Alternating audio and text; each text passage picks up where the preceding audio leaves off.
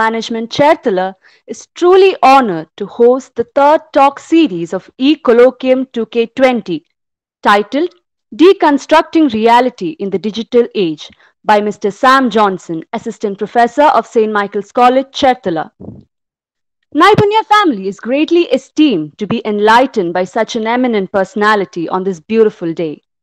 Mr. Sam Johnson, Assistant Professor of St. Michael's College, has several publications and paper presentations accredited to his wisdom.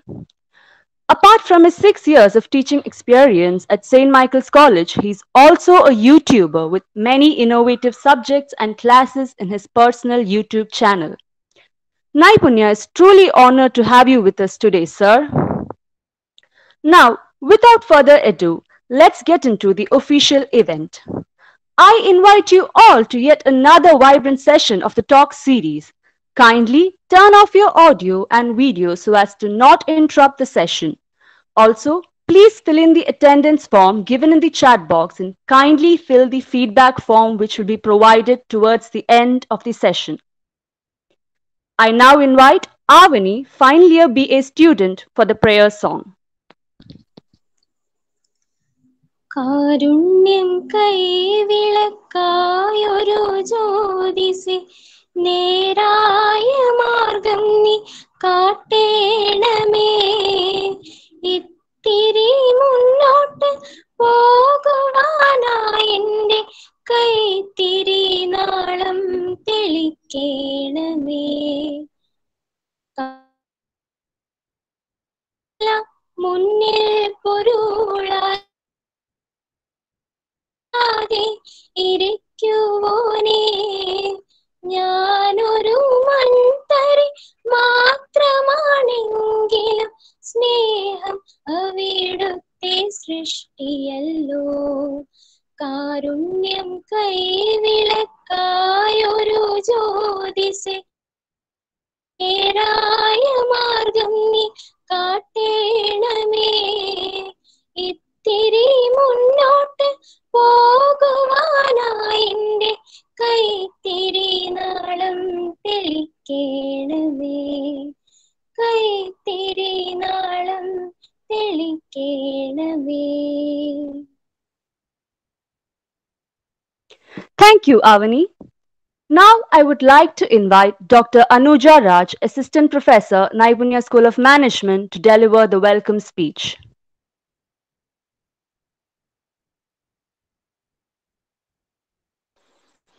Hi, good morning and a warm welcome to all the partakers here. It gives me immense pleasure to give the welcome note to our e-COLLOQUIUM talk series 3 on the topic Deconstructing Reality in the Digital Age. I welcome our dear principal, Father Baiju George Pandembelli, who always stood as a constant support for each of our new ventures. I also welcome our dear head of the department, Mr. Xavier Paul, who can be called as the brain behind these talk series. Now I welcome our dear distinguished guest, Mr. Sam Johnson, Assistant Professor, St. Michael's College, and also a very dear friend of mine, for having accepted our invite and for gracing this occasion with one of his luminary talks on deconstructing reality in the digital age. It is a topic of contemporary relevance, and I hope that all of you will profit from his talk. Next, I welcome each of our participants for coming online on this day to make this talk series a very grand success. Thank you. Thank you, Anuja ma'am. Next, I take this opportunity to humbly invite our respected principal, Reverend Father Baiju George Pandembelli, to extend his warm wishes to grace this occasion. Good morning, Sam sir. Good morning, faculty members and all the participants of the day. I'm very happy to be a part of this e-COLLOQUIUM conducted by the Department of English, Naipunya School of Management. The topic which is taken for today's discussion is very relevant, as we are facing a lot of distress in this COVID and Corona season. So I wish Sam sir to enlighten all the participants with the his thoughts on his reconstructing reality in this distressed time. And also the relevance of literature thinking in this season, COVID season also is important.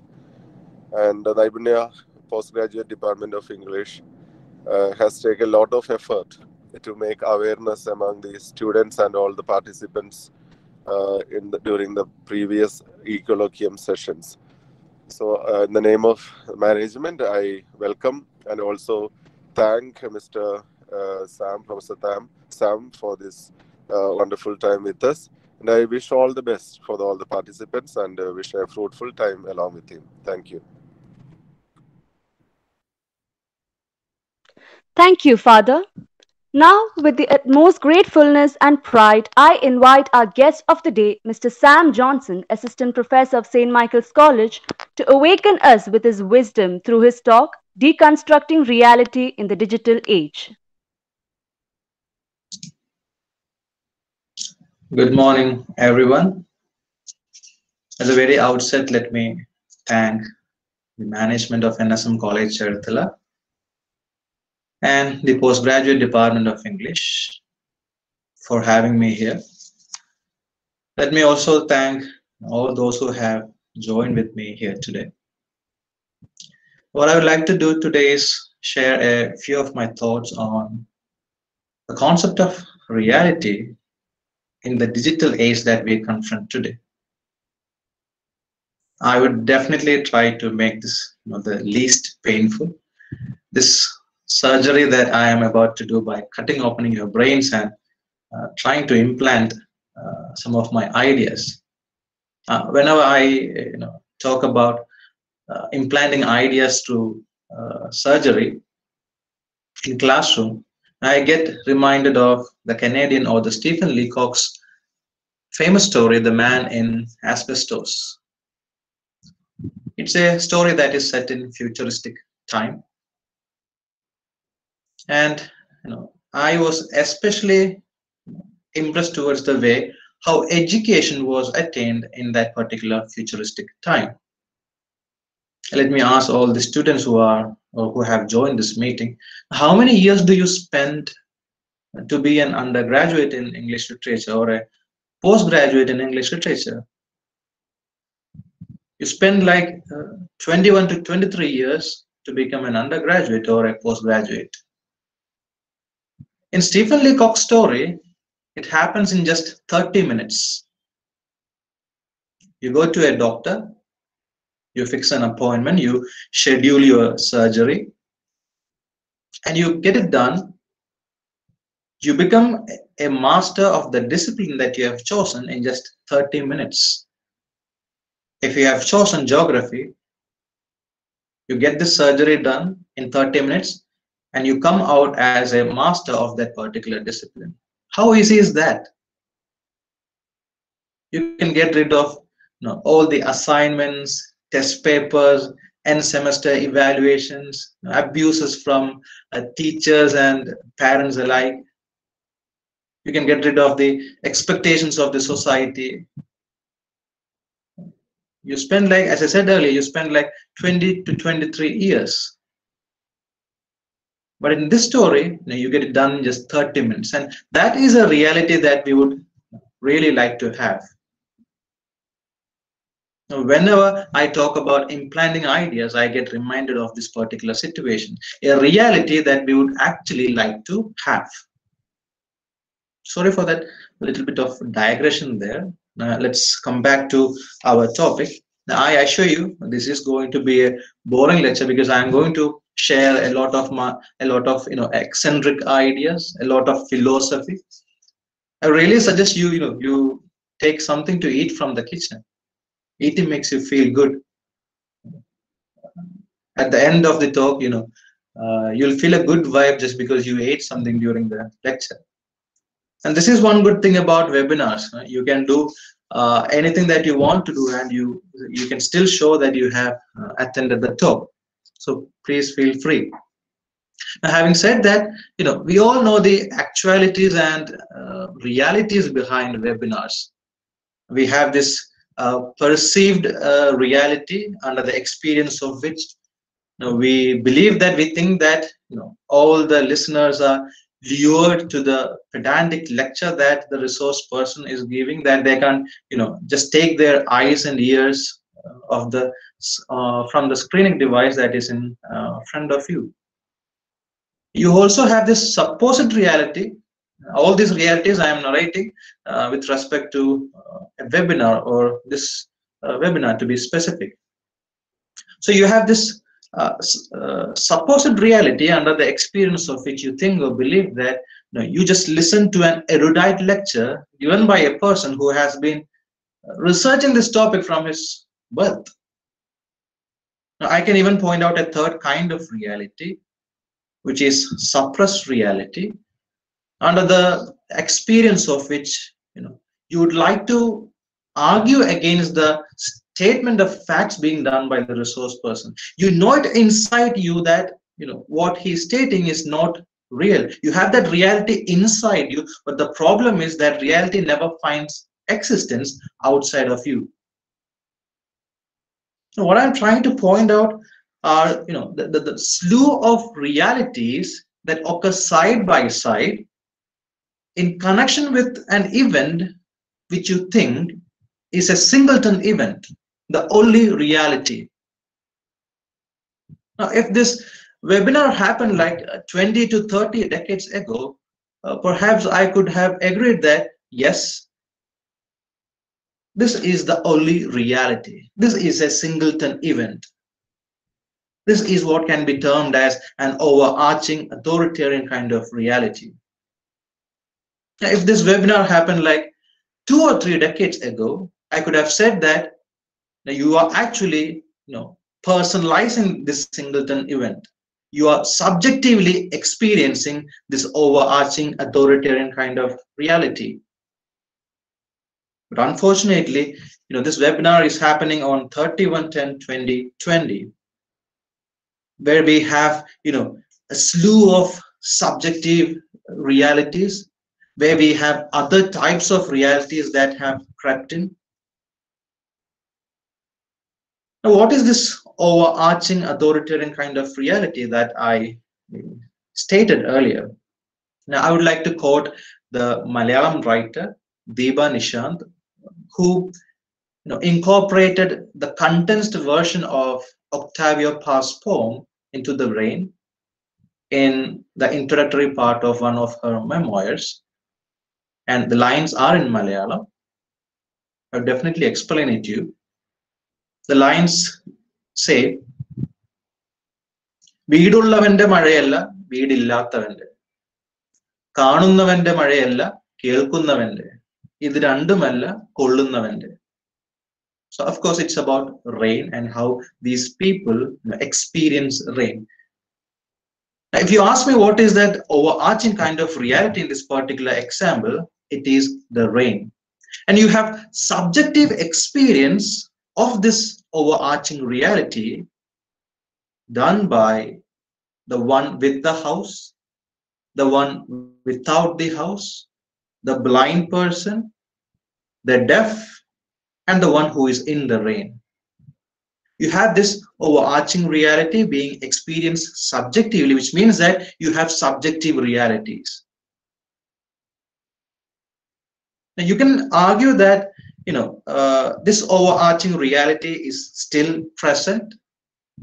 Now, what I'm trying to point out is that we have actually lost that ability to distinguish between what is real and what is unreal, or perhaps recognize that overarching reality. Now, are you sure that you are not watching a pre-recorded video? Are you sure?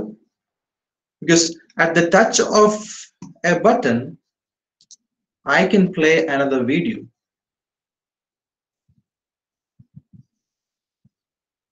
And if I am not satisfied with this particular video, I can play another one. You know how Google Meet works. You have to share your screen to share the video that you want to show. But right now, I haven't done anything. I haven't shared my screen. but I am playing another video.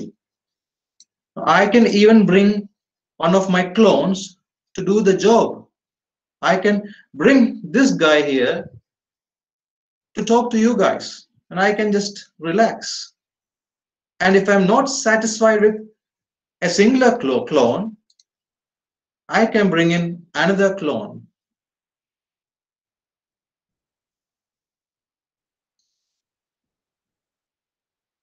You are indeed watching a live event, but I can manipulate that live event, that reality, by using a bit of technology. You'd perhaps really want to know what is the reality, or perhaps the software that I am using, which is what helped me to manipulate reality.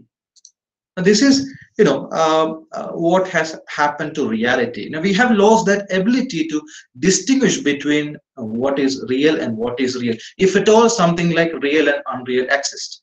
And that is exactly what I am trying to deconstruct. Now Derrida was true when he said that people in general, they have this tendency to think in terms of binary opposition: black, white, absence, presence, conscious, unconscious, masculine, feminine, so on. This was so true in case of reality.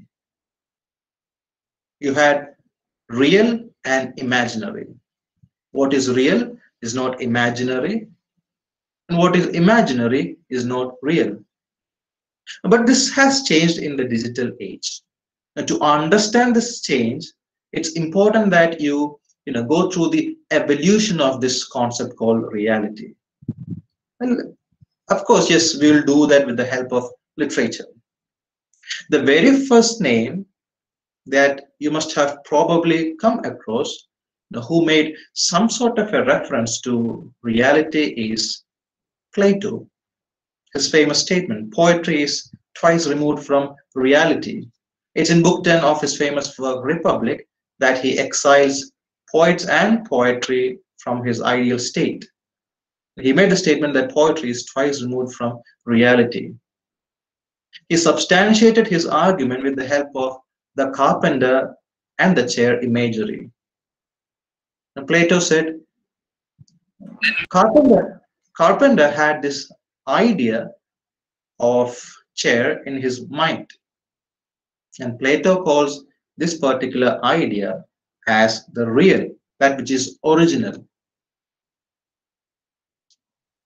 And when this carpenter made a chair, wooden chair, out of the idea that he had in his mind, the end product that the carpenter had was already once displaced from reality.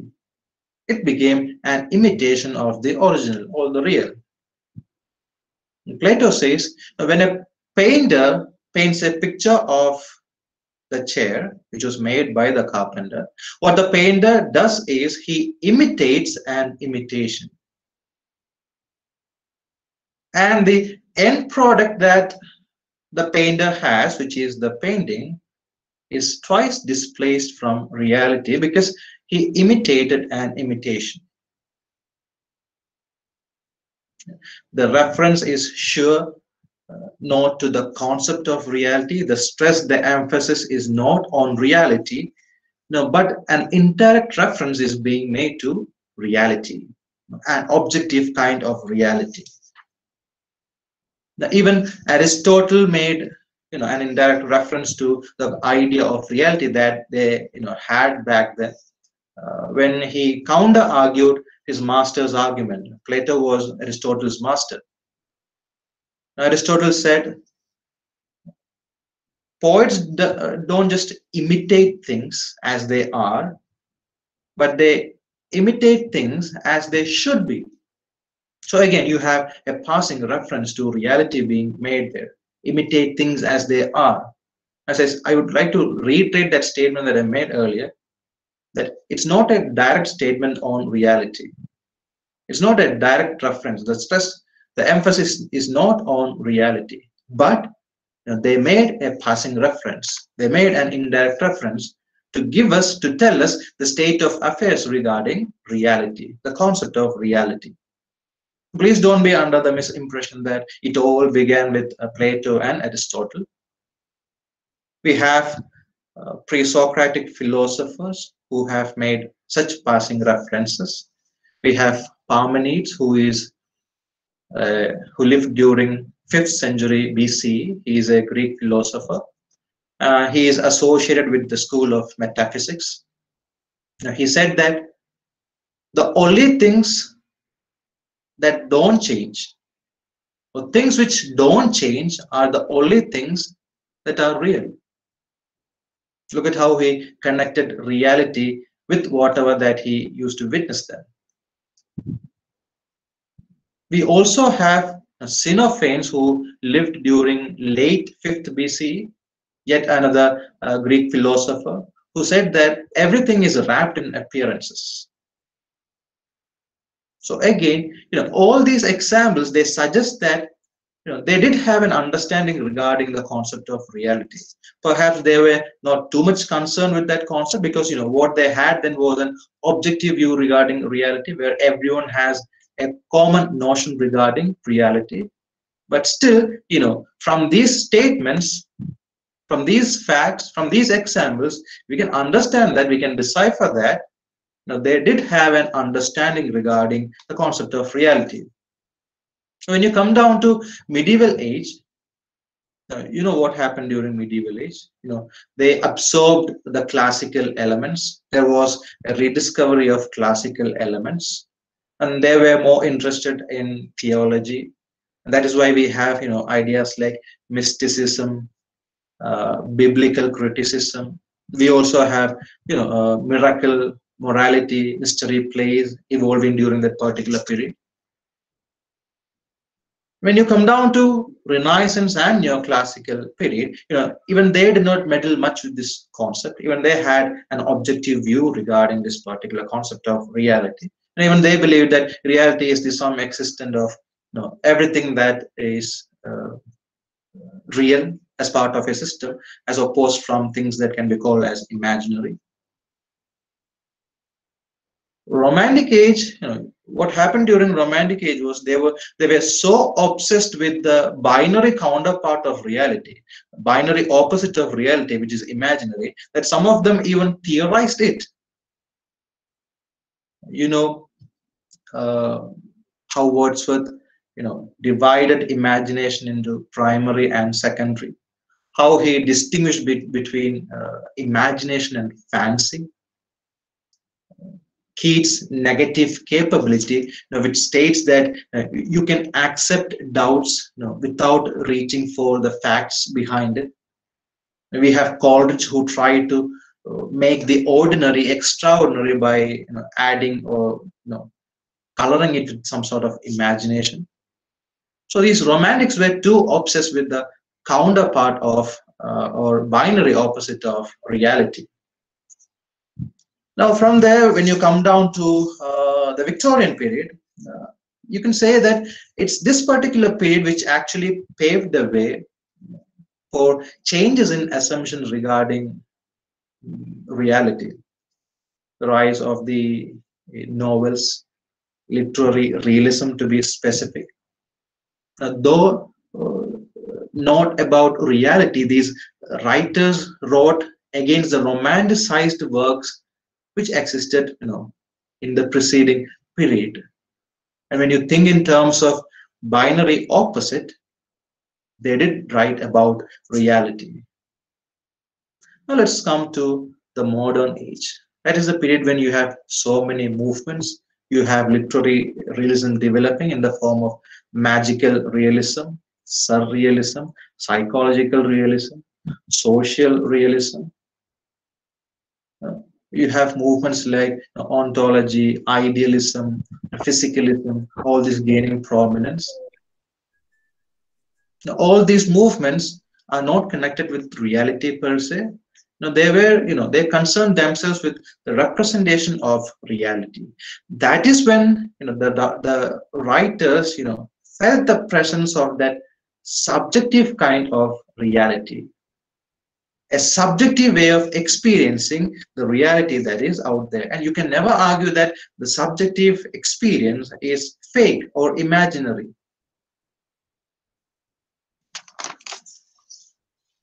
Now we have writers like Robert Anton Wilson, who was a 20th century American writer who wrote works like Nature's God, popular work, and that which can be studied under this particular title called Evolution of the Concept of Reality. Now, he said that perception is reality. Life is how you perceive reality. He even made the statement that I cannot tell you what anything is, but I can tell you how it seems to me at present. So I don't think I should give you another example to explicate the idea of subjective experience of reality. Now, when he said life is how you perceive reality, or perception is reality, and we know it very well that perception depends on the individual. Now, this was also a time when culture and man's societal relationships were studied, and thus we have the popular work Social Construction of Reality by Peter Berger and Thomas Luckman, and this came out in 1966. And this is a work which gave us this idea that the reality that we perceive is colored by our social background, our societal connections, our belief system. So there you have an explanation to, or in that particular work we have explanation to how our belief system, the rituals we follow, the religion that we follow, the culture that we follow, the societal relationship that we share, how they contribute towards forming reality. We see that gradual shift. The focus is gradually shifting from representation of reality to the concept of or the idea of reality as such. I'd also like to point out another writer in this regard, David Nowitz, who is a South African writer who wrote the work Knowledge, Fiction, and Imagination. And this came out in the year 1989. And in this work, he stated that literature is an important source of knowledge regarding reality. Look at how he equated between literature, or how he made a relationship possible between literature and reality. He stated that literature is an essential source of knowledge regarding reality. Now, Mark Turner, an American linguist, he echoed the same idea in his work Reading Minds that came out in 1991, when he said that literature lives within language, and language within everyday life. He did what David Nowitz had stated earlier. He connected between literature and everyday life, which is our reality. And he did that through the medium of language. So these are some of the writers, who helped in giving us that shift of focus from representation of reality to a discussion on the idea of reality as such. Now, if you ask me, who was that one writer who was so enchanted by the concept of reality during the modern period, then I would suggest it's Philip K. Dick, the American writer. Most of his works, questioned, or most of his novels were a question on what actually constitutes reality. Now, would you like to know what if the Allied powers lost and Axis powers won the World War? An alternate reality? Would you like to know? Would you like to read about this alternate reality? Then perhaps you can read Philip K. Dick, The Man in the High Castle, to be specific. Would you like to know, what happens when humans are not distinguishable from humanoids, which I'm sure is to happen in the future? Read Philip K. Dick. Would you like to know what our future reality is going to be? Read Philip K. Dick. I say this because all those things that he narrated uh, through his novel are actually happening today. Artificial intelligence, a predictive algorithm, virtual reality, emotional robots, genetic engineering, manipulated memories, and so on goes the list. Now, all these he narrated in the novels that he wrote during 1950s and 60s. And we have realization happening here. We see his ideas materializing today. So that is why I said, would you like to know of our future reality? Go and read PKD. Now, I would like to quote some of the lines that he, you know, wrote in the work titled "How to Build a Universe That Doesn't Fall Apart 2 days later," which came out in 1978. And he says, the two basic concepts which fascinate me are what is reality and what constitutes the authentic human being. He spoke about this in 1978. Please do have that in mind. Over the 27 years in which I have published novels and stories, I have investigated these two interrelated topics over and over again. I consider them important topics. Maybe each human being lives in a unique world, a private world, a world different from those inhabited and experienced by all other humans. He is gradually coming into that subjective sort of reality. And that led me to wonder if reality differs from person to person. And can we speak of reality as singular, or shouldn't we really be talking about plural realities? Now, again, as you read further, you come across these lines. Because today we live in a society in which spurious realities are manufactured by the media, by governments, by big corporations, by religious groups, political groups, and the electronic hardware exists by which to deliver these pseudo worlds right into the heads of the reader, the viewer, the listener. This is what exactly I began with, the presence of realities and pseudo realities, our incapability to understand or distinguish between what is real and what is unreal. Now, some of the literary figures of the 20th century, they have tried to theorize this particular inability to distinguish between what is real and unreal. They have tried to theorize this fragmented, multi-dimensional, fractured reality that we confront in this at that particular period of time. For example, the French sociologist Jean Baudrillard, he spoke about simulacra, simulacrum, and hyperreality.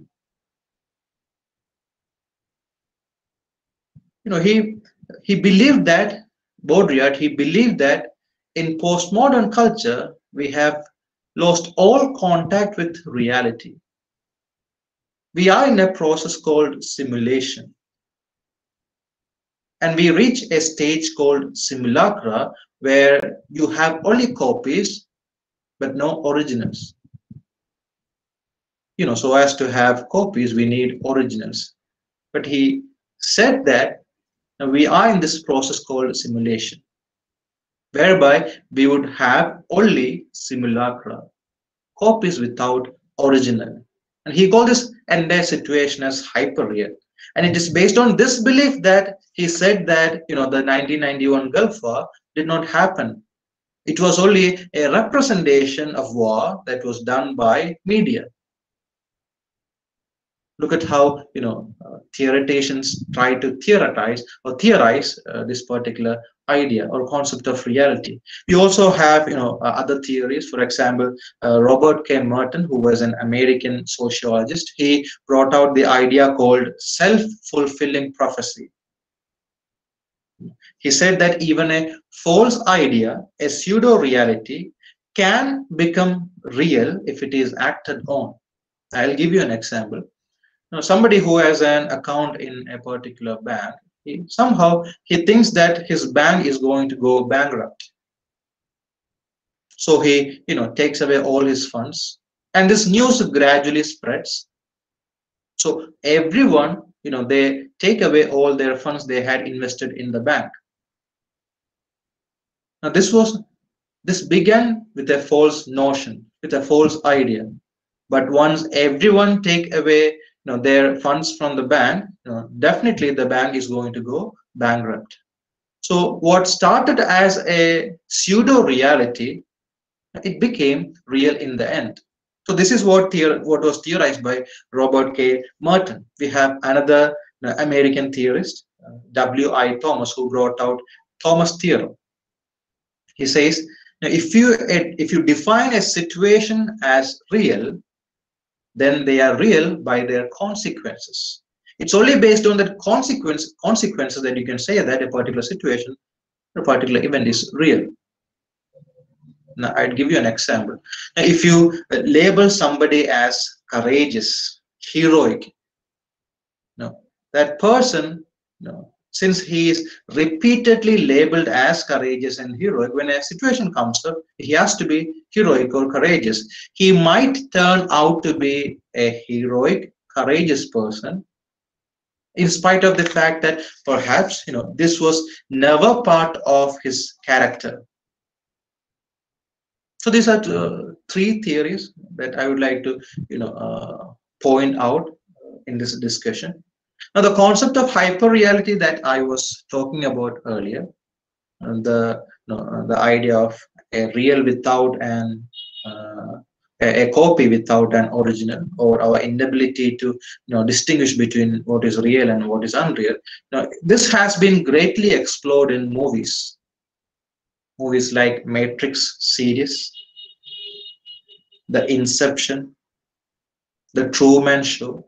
These are movies which have explicitly mentioned the crisis that I talk about. Now, I'd like to specifically point out a particular director.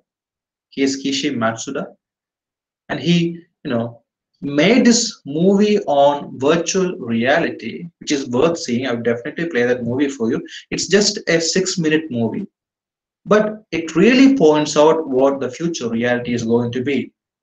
How we are gradually going to forget that singleton, overarching, authoritarian kind of reality. I would like to play that particular movie for you. And this time I'm definitely going to present my screen the way that we do it,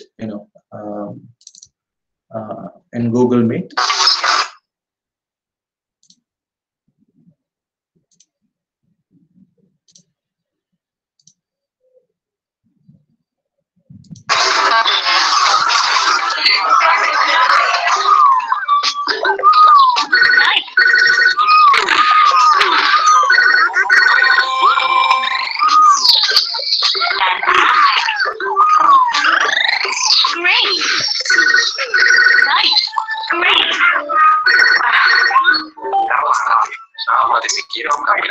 Voy lo más rápido que puedo. Seguro que no hay más trabajos disponibles. Estudio para ser profesora y estoy haciendo mercados. Y además puedes quedarte con los puntos de fidelización. Eres una mente afortunada. Tienes que confiar en la aplicación. ¿Te sientes inspirada? Gracias. Chao.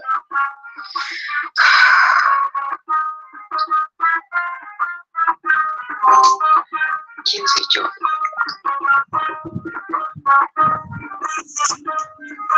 No, eso no es lo que quiero decir. ¿Para dónde voy?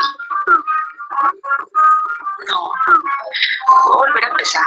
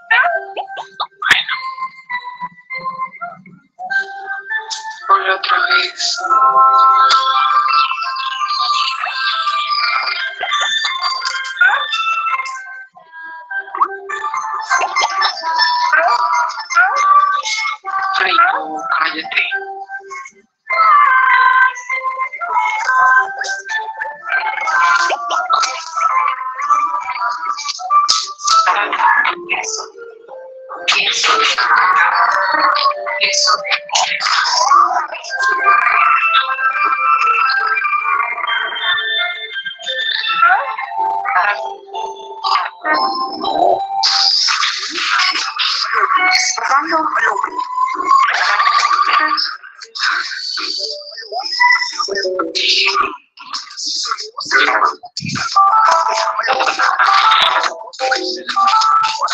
Buen día, Emilio. ¿Qué puedo hacer por usted? ¿Qué está pasando? Mis puntos están bien. No se preocupe, sus puntos están seguros conmigo. ¿Le puedo ayudar en algo más, Emilio? Yo no soy Emilio, yo soy Juliana Restrepo. Por favor, espere. Hola, me alegra verte. ¿Qué puedo hacer por ti? Mis puntos están bien. ¿Qué está pasando? Tranquila, todo está bien. Parece que alguien está intentando vulnerar su cuenta. Por favor, espere mientras reinicio su dispositivo.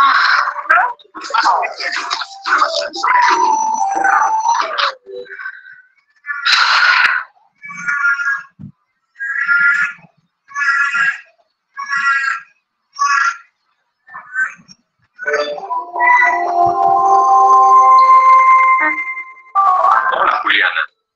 Me alegra verte. Hoy te ves hermosa. ¿Estás estrenando zapatos? Ya lo arreglaron. Tengo que seguir trabajando.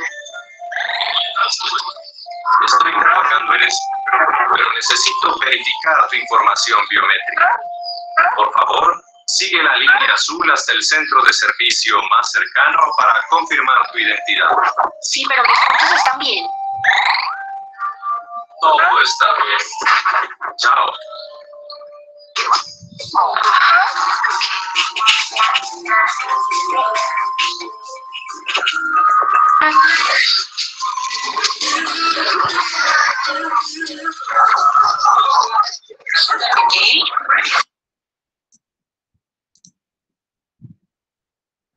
So, did you see how appealing virtual reality is? And at one particular moment, you get a glimpse of the real reality that is around the person. Did you notice how appalling it is with the baby crying, with, with all the color and all the beauty that was there on the screen, they just vanished. This is why we have this, different types of realities everywhere. You can have hyperreal movies, you can have hyperreal advertisements. I remember a few, you brush with a particular toothpaste, and once you do that, you can change a boring place into a, wildly active one.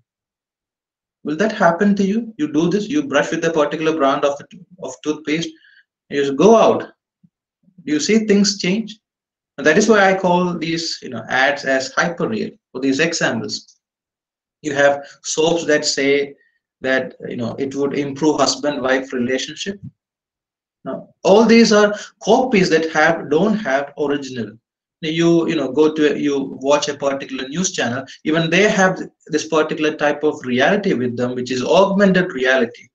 They have all these graphics, people appearing, helicopters, ships, whatever news that they are discussing. Now,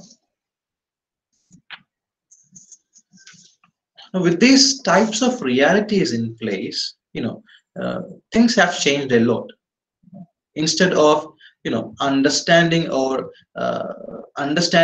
seeking information, we have started experiencing information. We have started to browse life rather than browse a website or web as such. We have AR apps in the latest smartphones. We did not have this earlier on, but as of now, we have AR apps in mobile phones. You can have a lion in your room. You can check how a particular furniture would look like if it is kept in your room. You can paint your entire house, and you can see how it would look in different shades.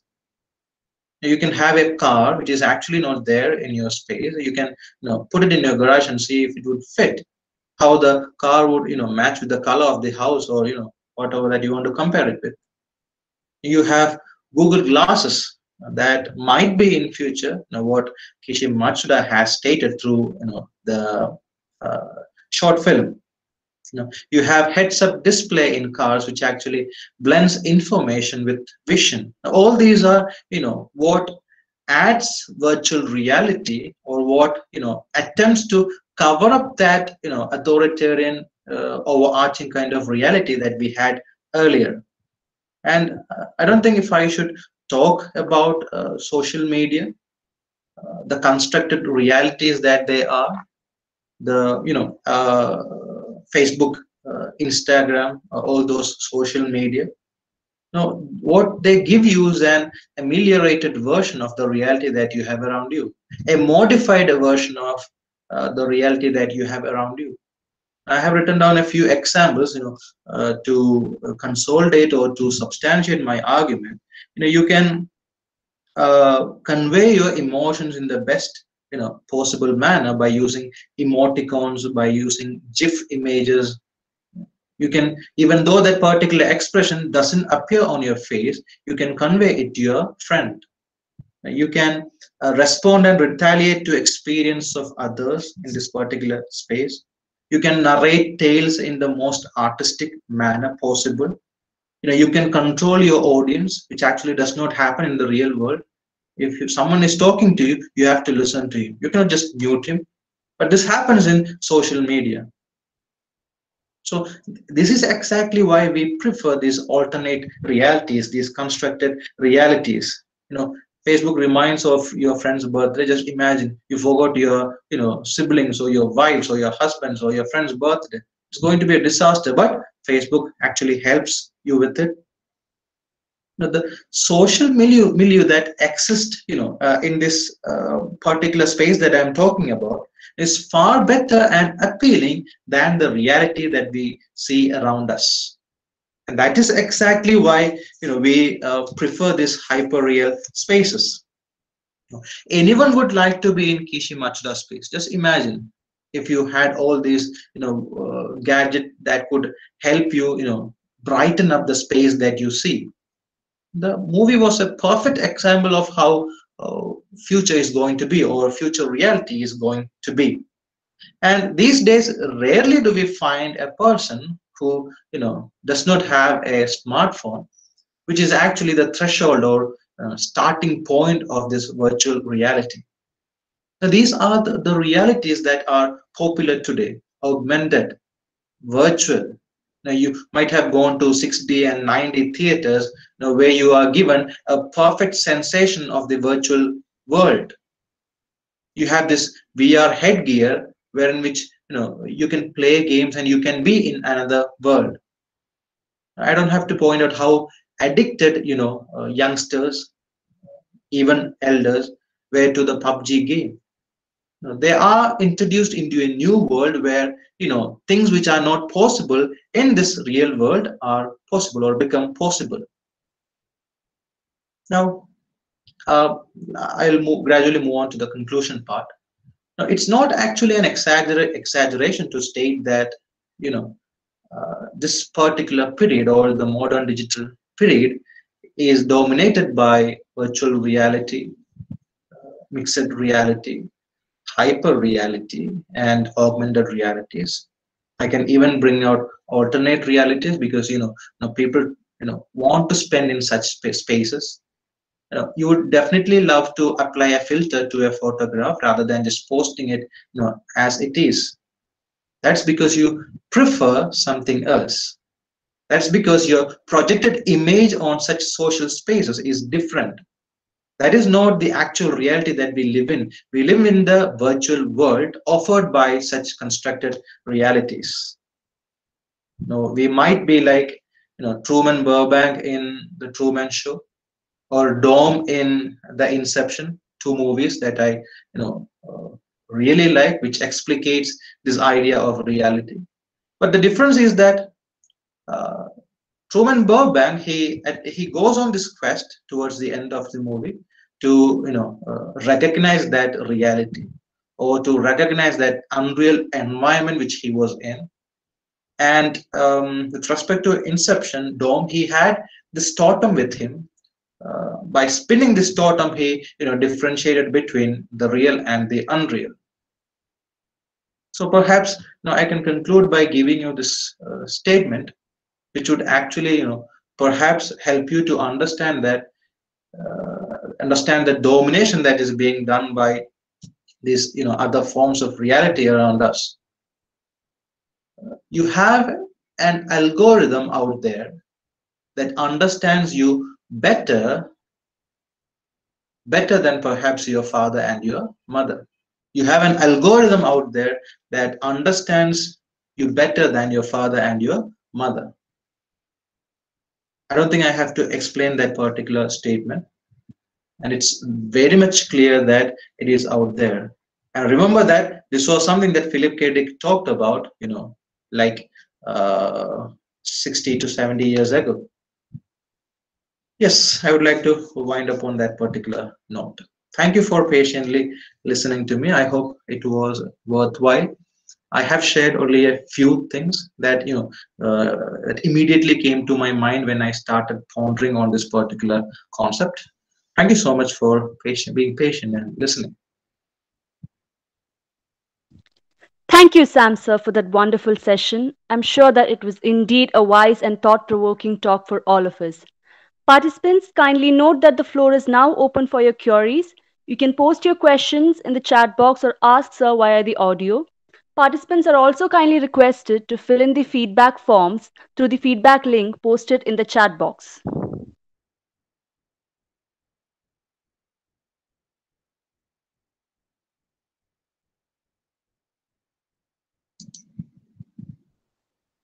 Now, all the things I stated are things that I'm very much aware about it.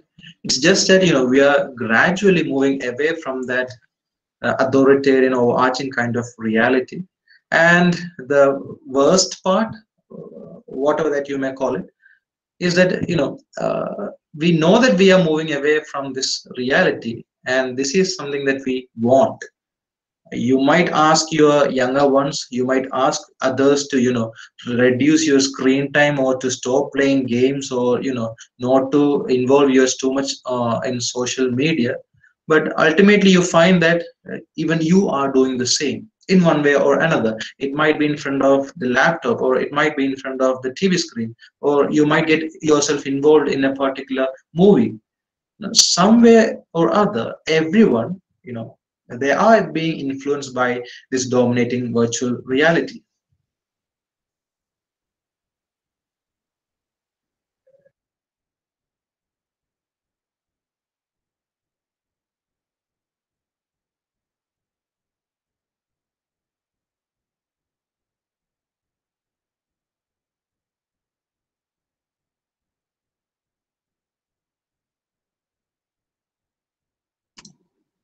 Now, somebody has asked a question and posted a question in the comment box. Could you please share your thoughts on the importance of reality over hyper reality or imitation? Now, I wouldn't say that the reality is too important for you. Now, what is important is that you don't lose your connection with the reality that is around you. Now, what this virtual reality makes us do is that it cuts off that connection, and it takes you to that extreme point where in which, even though you have hyper reality around you, even though you are surviving in a hyper real environment, even though you are confronted with copies to which you don't have originals, you will barely be able to understand that you have come to that particular point.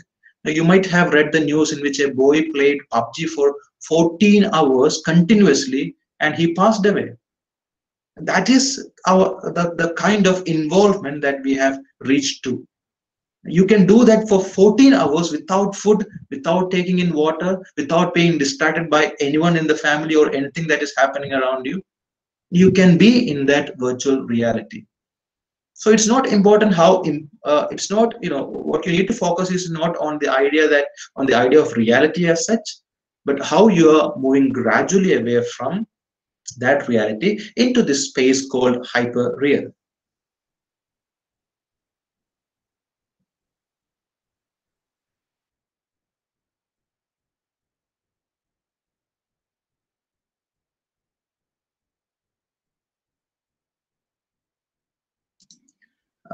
regarding the question that was posted by Marina, thoughts about virtual reality that is present in the teaching scenario presently. We are all, the motive is different with respect to the virtual reality that we teachers are in. The students, they have been in this space. All of us are not, kind of used to this particular kind of pedagogy, teaching learning process. The motive of, teachers, it's different. What teachers want is to, they somehow want to disseminate the knowledge. They somehow want to teach the topics that have been assigned to them. Now, this was not voluntary. This transition, this shift was not voluntary. And since it is not voluntary, since we are forced to take upon this virtual reality, I'm sure we'll find our way back. Somehow we teachers, especially as teachers, we are trying to get back to our regular classes where you can interact with the students personally, where you can crack jokes, where you can be free with your topics, where you don't have, where you get live responses. That is what keeps a teacher moving on, and that is what we have been restricted in this particular space. So since this movement is something which was forced or thrusted upon us, I'm sure we haven't lost, or perhaps we are even more reminded about the reality that we were in, the kind of good days that we used to have while we used to personally go to the class and take the sessions. So since this is something which is trusted upon us, I'm very sure we'll gradually get this away, and we will definitely go back to that reality which actually teachers, from the perspective of teachers, that they want.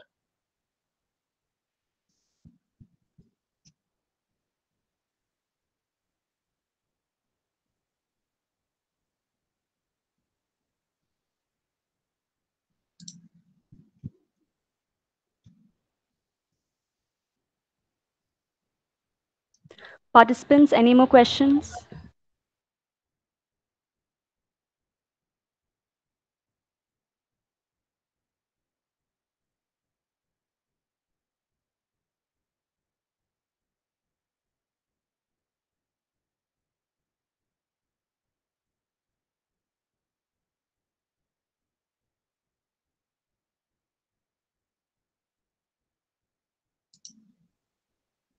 I think that's it. Perhaps it's only I who have a question. Did you get something from the day? Something out of the session?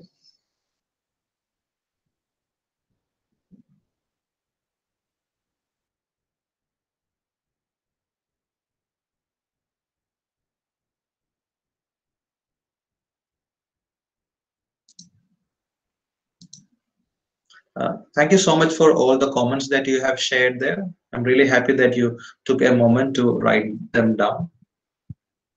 Yes.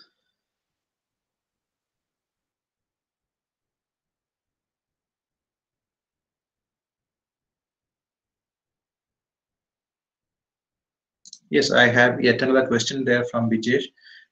Could you explain how easy, difficult is that movement from reality to hyper reality? Now, when that movement is thrusted upon you, perhaps it is slightly difficult. When that movement happens, gradually, even without you noticing it, even without an understanding of that transition, that is very easy. That happens with the purchase of a smartphone. That transition happens with the purchase of a smartphone. And once you have your smartphone, once you come across the numerous possibilities, once you come across the appealing spaces that you can actually access through that particular smartphone, yes, that transition is going to be very, very easy. Perhaps you wouldn't even notice that you have come into this space. You are spending more time in your virtual space rather than your real space. I always experience this in my college. When my students, they are at college, what they like to do is they like to spend time on their mobiles. When they are at college, they spend time on mobiles, and when they go back to their houses, they chat with their friends, the friends who were sitting by them, the friends who were in their class. They chat with them once they go home. So we have made up this priority list. We have made our preferences. We give preference to this virtual space. Even you might have experienced that. You might be, giving out a smiley, an emoticon, which says you are laughing out loud. But what would be the actual expression on your face? Now, that is where we understand that we have lost that connection. In reality, you don't have that particular expression on your face, but on the other side, in the parallel universe that you are in, you have that expression.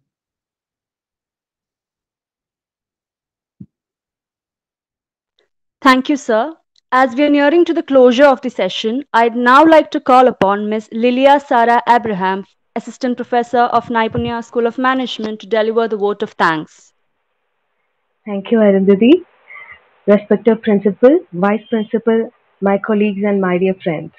On behalf of PG Department of English, I extend a very hearty vote of thanks to each one of you present here.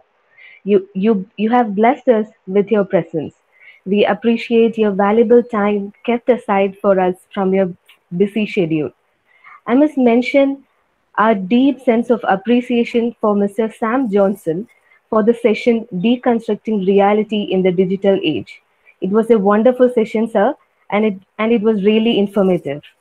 Next, I would like to extend a very special thanks to Mrs. Anuja Raj for the welcome address. I also wish to express my gratitude to our principal, Reverend Father Baiju Josh Puttenpalli, for providing hardening support which encourages all of us to perform better. I am very grateful to our head of the department, Xavier Paul, for giving us an opportunity to organize this event. Also, I would like to thank our students, Arundhati Raj and Avani S, for your sincere efforts. Well done, students. Keep it up. As we all know, complete success can only be achieved when all the team members work in tandem. So I extend my big thanks to our PG Department of English, also Mrs. Anuja Raj and Mr.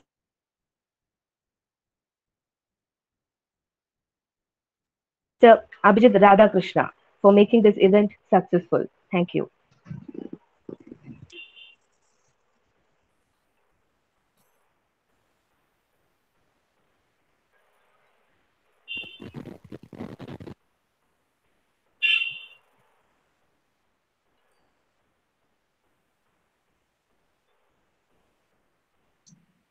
So I guess we are done. Thank you so much once again. And all of you Thank have you. a very nice day and a great lunch. Yes. Thank you, sir. Thanks to each one of you, and bye